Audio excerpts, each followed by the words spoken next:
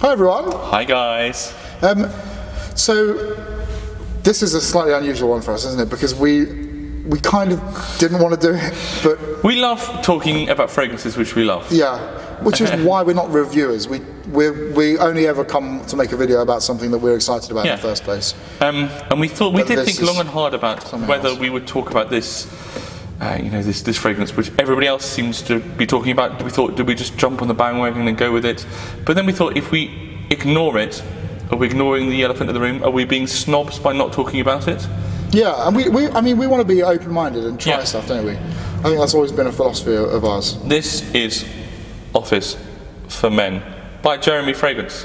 Before we talk about Jeremy or anything else along those lines, let's just talk about what it smells like.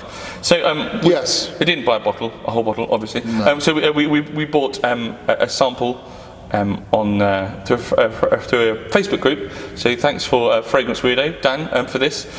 Let's just talk about this. But I don't think we can't just talk about the smell alone. We need to talk about this. No, there are other factors. As a £154 fragrance. So here we go.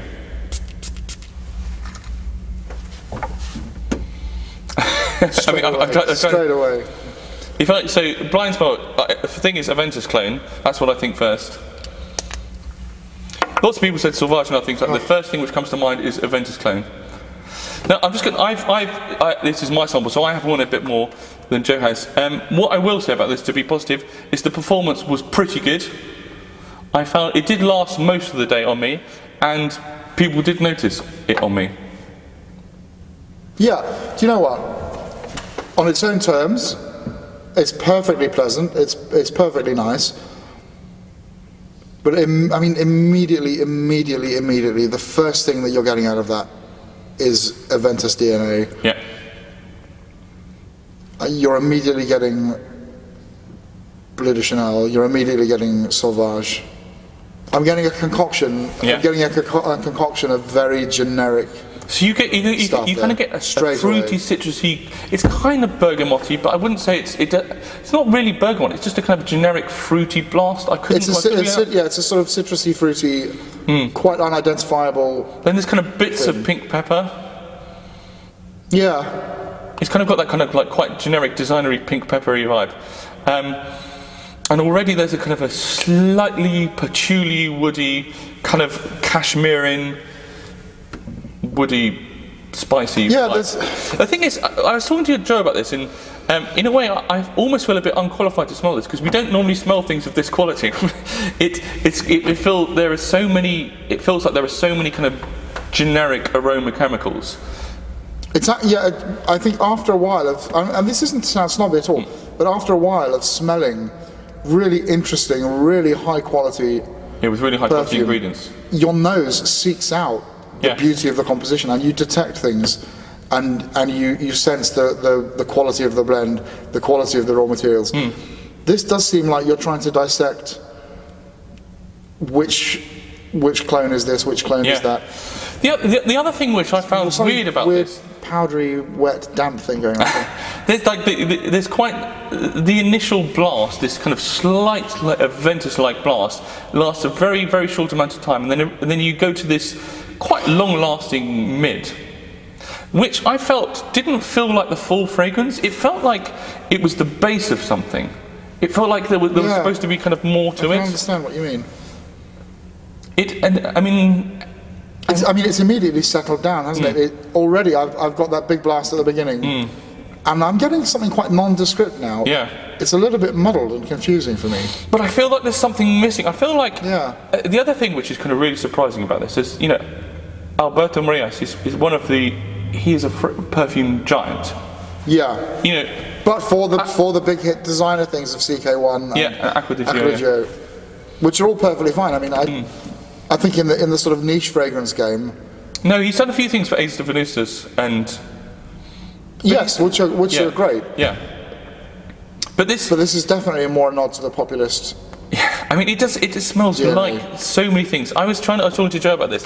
What this really reminds me of, if you can imagine you're in a high school, don't imagine you actually are there, but you've been in a high school locker room and you've got some 16-year-old boys that after their football match, whatever, they're just spraying whatever fragrance they got for Christmas. So it's whatever the affordable, cheap designer fragrance is. There's a kind of melange of all of those things. With some links, or Axe for any of you in the States.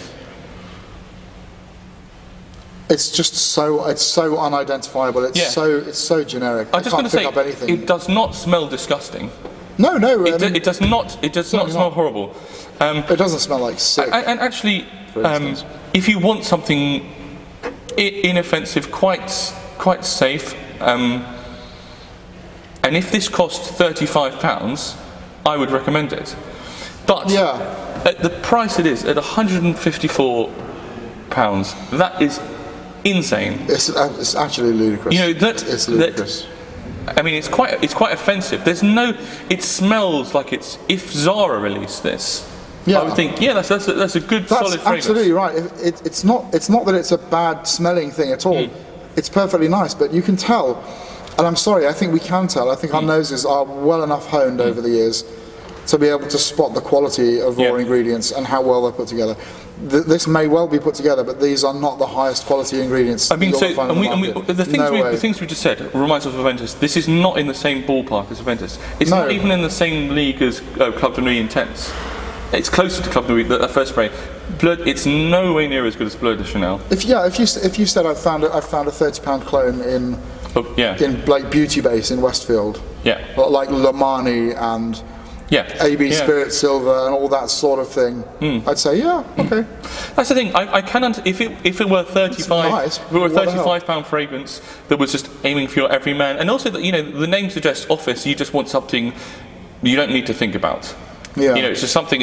If you're going for a dumb reach price, absolutely fine.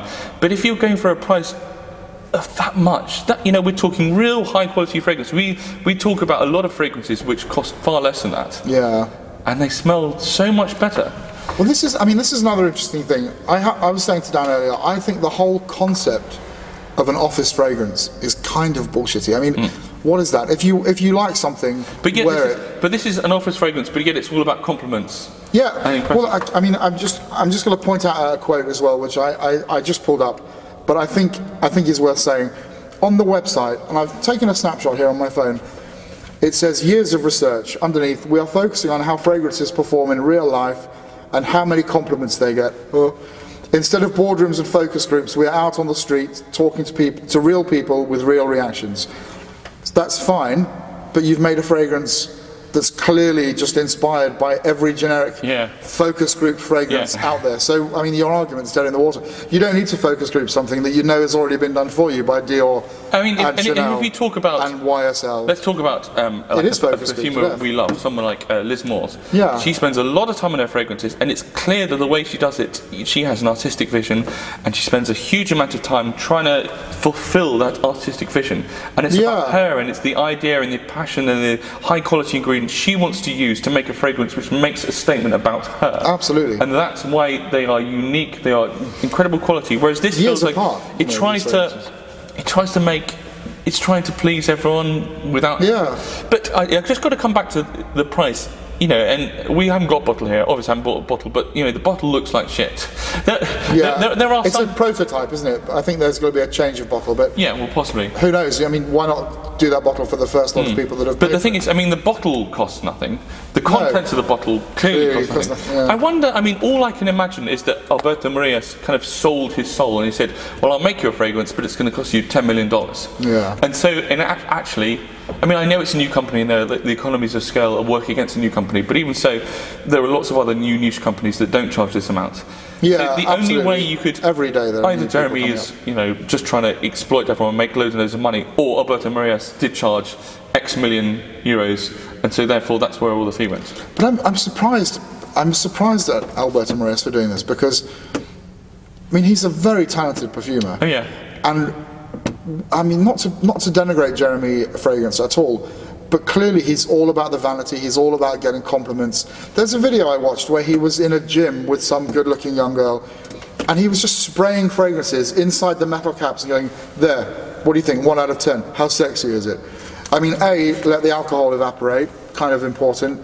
B, you're spraying it on a non-absorbent surface in a metal cap.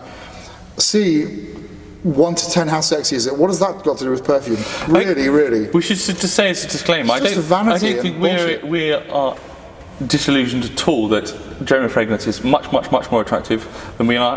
Questionable. I'm sure he gets far more compliments from women. He's got far more beautiful women hanging around him than we have. But you know, if you've watched our channel at all, you will know that basically this fragrance is everything. Is the opposite of everything we stand for. This is the epitome of the kind of bullshit that we try to get away from in perfume. And I think you should as well, and I'm not being patronising, but there is so much great stuff out there. There's so much original. Exactly. And so we wanted to, rather than just do a very negative video, we wanted to turn it into a positive. Yeah, we should try and be suggesting some great office scents. Now, I guess we put again, if you watch our video, you could possibly accuse us of we like things with oud, we like things with animalics, we like things that smell really vintage. As much beaver's anus as we can get. Exactly, and so you thought, well, that's not good for the everyday man, that's not good for an office, that's not good for compliments. So we've got some suggestions for you, which are things which are safe? Up to... Is that a word? Yeah, I guess safe. They are office safe, but all of them are infinitely, I mean, some of them a million times better. Let's just start with our suggestions. So 2 of these are a real classic British house. 2 from the house, from G.O.F. Trumper. We have got Sandalwood and Paisley. Beautiful things. I mean, Paisley, classic kind of like gentleman's fougere, slightly kind of shaving foam, but it feels modern with that kind of spearmint and peppermint. It's got a kind of deep woodiness, bit of patchouli in the dry down. And it's got that all-important word, fresh.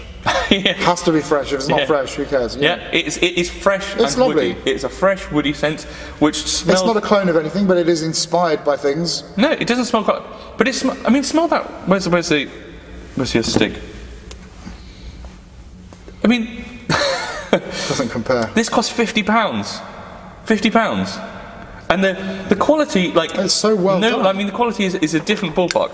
Another one from them is Sandalwood. And if anyone has tried this, it's basically the best sandalwood you can get for £50. There are also some florals, loads of spice, bit of fresh citrus as well. And really, I mean, where we are now in the City of London, if you want to talk about the epitome of an office scent, this is the kind of thing that people are wearing. It screams class. The Trumpers place, they go and get the wet shave. Nice suit from German Street. But not everyone smells like this. You will, you'll smell different. You'll stand out. Different. Also, you will get compliments. The performance of this is extraordinary. It lasts forever for a £50 50ml bottle. Amazing. Let's move on to another one. We don't talk about designer fragrances very much. No. This is an £80. Designer fragrance from the house of Hermes, and it is the fresher version of Equipage. This is Equipage Geranium. So Geranium gives that bright, slightly minty kind of freshness. Yeah, a lovely classically minded fougere. Slightly kind of like soapy kind of freshness, but it smells interesting. It smells. This does not smell like your everyday designer straight away fragrance. That's beautiful. Quality ingredients with a great perfumer, Jean-Claude Ellena. I mean, this is the thing. This is a designer house that cares about its perfumes. It smells... Yeah, really The ingredients smell good. It's well put together. It's well composed. You can see obvious structure. I mean, perfect for someone that thinks you need to wear something in an office that is kind of safe but beautiful. You don't have to just wear the latest clone mishmash of boots. The next one That's lovely. This is a fragrance I love, and I actually checked the price, and I was surprised that it's so low. It's from the house of Flores. This is Santal, and this is £80 for 100ml, which kind of shocked me because it smells so good. Oh, you'd easily pay more than that. This smells like at least a kind of £140 fragrance. And a house that's been around a long time. Yes. I mean, it's not that it's important, but by appointment to Her Majesty. It's got some pedigree so behind classy. it. This is one I've received a lot of compliments, and this one I've worn to like weddings. Very beautiful, weddings this summer. Very beautiful. It's sandalwood, but there's bergamot. There's a lot of cardamom. There's a kind of grassy quality which kind of lasts right to the end, and when you get to the end of it, you get this kind of dry grass, as if you've been in a grassy field all day. I mean, that decimates office. That decimates it completely. It's not even like the same ballpark. It doesn't have to do anything. Smell that. That's a smell of so bland and generic. It's a smell. This smells. We're not saying this for the camera. That thing. We've got stuff lined up. We've been smelling things every day, all day for years. That is generic dross. I'm sorry. Okay. It's nice generic dross, but it's generic dross nonetheless. Fuck me. And it's not cheap enough to be Santal is really generic good. dross. Right, but if you can afford, I know not everyone can, but if you can afford to spend £160 on a fragrance like Fragrance One, there are some really special things you can get. One of them is New York Intense by Patricia Nicolai. And we've talked about this. There's quite a lot of love for this. Luca Turin gives it 5 stars. This smells like $1 million. Yeah. This is quite kind of a classical structure, but it smells so elegant. It's a fresh, woody, beautiful. It lasts all day, and it's timeless. I mean, the original of this thing was an 80s fragrance, and you wear it today. It doesn't smell dated. Yeah. It's masculine. It's virile. All that important shit that you think you need to have to get compliments if that's what you're after. But this is that's the kind of thing a masterpiece. If you really want to spend that amount of money, this is a masterpiece. Yeah. It's not. I'm saying it's not even that it's not in the same ballpark for Office Men. It's not even the same sport. No, absolutely completely different. Okay, I've got one more. Again, if you do have 160 spend, you want something which is incredibly fresh. It's also the fresh word again. It's important. Incredibly fresh, incredibly also woody with lots of body. Something which lasts forever, which lasts 24 hours, something which doesn't smell like everybody else, smells like completely unique, but something which is somehow accessible. Yeah. This is the thing, yeah. This is Pegwell Bay. I'll put the little lid on. We've talked about it a bit before. So it's from a British brand called Hakel's, and I sprayed this to Greggy Boy and to Raj and to Dan, Mr. Smelly, and they were absolutely blown away for this. And we talked about it in comparison to Office. And one of the things Greggy Boy said, he said actually it doesn't smell like Aventus at all, but it's that same, a similar formula of a kind of a fresh citrusy thing with a lot of woody base, but infinitely better quality and no sense of a sort of cut and paste carbon copy of everything else. There's a load of aniseed in this and some seaweed, but nobody smells like this. This is probably my most complimented fragrance. Oh, it's absolutely glorious. Yeah, beautiful, bright, invigorating fennel aniseed. It's so good. It smells so natural. It makes you feel like you're on the coast with these kind of wild salt marshes with things growing, green herbaceous, woodiness. The quality there shines through. It's like good food. You don't need to decorate it with a load of other crap. If you've got the good ingredients in the first place, the simplicity of that is wonderful. Yes, this thing feels like Office again. This is Office, and it feels like it's in one dimension. Yep. That thing instantly feels voluminous. It's 3D. It's a moving picture rather than a black and white still photograph. I mean, this is the Hakel's. This is amazing. Right, finally, I think the time has come. Yes, I'm sorry. And instead, I'm sorry to be dramatic. Instead, you've got something which you suggested, and I agree. It's in terms of quality, it's definitely superior. But I mean, price-wise, though, this is getting into the kind of silly territory, isn't it? I think if you can afford it, if nothing else will do, and if you can find it, ta-da! Tabac. I believe this was about £7, which is a lot of money, but it's quality. Beautiful. I mean, it's clean, fresh. And people will look at the bottle and go, "Oh my God, this is not what I want. I'm not interested in this." But it smells better. It's bold. There's much more personality going on. It's not the same DNA at all. It smells better put together. Yeah. Like it's less all over the place. It does one thing and it sticks to it. It says, I'm a fresh fougere with that little hint of tobacco going on. Slightly linear perhaps, but actually you wear the thing and it puts you where you want to be in terms of mood. And I think for the Office, this just smells like a well-groomed, it smells classy, freshly shaven guy. Yeah. If you've got £7, if you want to spend 160 quid and you want to smell better than anybody else, you want a great performing, fresh, woody fragrances which will get you compliments and are long lasting, I suggest you try New York Intense or Pegwell Bay by Hakel's. If you've got, if you decide maybe I don't want to blow that money, I've only got half the money, I'm going to spend 80 quid, but I want something incredibly classy, really classy, Santal by Flores, and I also really recommend Equipage Geranium by Hermes. Can we halve that cost again? Well, if we get down to his 50 quid, That's, yeah, and these are almost half. this 50 quid, this is Paisley and Sandalwood by Trumper. Or if not, if you don't like these, Divide it by 5-ish. I mean, you're looking at that. That's less than 5 times cheaper. or just buy Bleu de Chanel. Buy Bleu de Chanel, which I think is 80 quid. has been the cause of the whole problem. Yeah, which Or buy bloody Aventus and find it for a good price in a group or something, if that's what you're after. or buy Sauvage. They're all better options. Yeah, I think get the sense that everyone's trying to skirt around the fact that they want Aventus or they want Bleu de Chanel. Just buy the thing you want in the first place. Yeah. And Parfum and Roma, we've not talked about them. Look at them. Yeah, they're a little bit There's more so expensive. much but, great stuff. I mean, there's still, you know- we could have done a 50-minute video on this with God, Aventus, but we're not going to keep on ranting. We're just going to tell you not to buy off us. And please, just don't give a shit about what gets you the most compliments, because it's so dull. It's not about what gets you. It's for you. Perfume is for you. Yeah. If you wear perfume for other people, you may as well not wear perfume, I think. But that's what. It's not for other people. It's for you. You know, we haven't touched on this too much, but I really feel that what he's done is, you know, an incredibly good-looking, charismatic person like Jeremy. I feel that he's really exploited people that think that if they buy the fragrance, they're going to attract women in the same way he does. And I think it's ugly bastards like us. Yeah. Well, you are very handsome. I'm not. But we're not in that game. You know, it's not about that. And people like Jeremy could probably turn up wearing dog's piss, and they're still going to be good-looking guys that are attracted to women and all that kind of irrelevant crap. It's not about that.